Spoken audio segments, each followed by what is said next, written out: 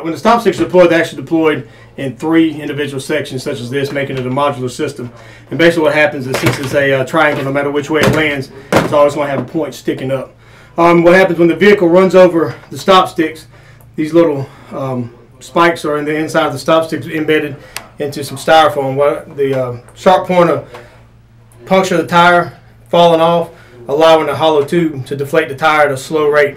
That way the tire don't actually explode. What happens is it basically runs over, becomes embedded, and the air slowly dissipates outside of the tire, creating the effect we're looking for, which is actually deflated tires, to slow the pursuit down and eventually bring it to an end.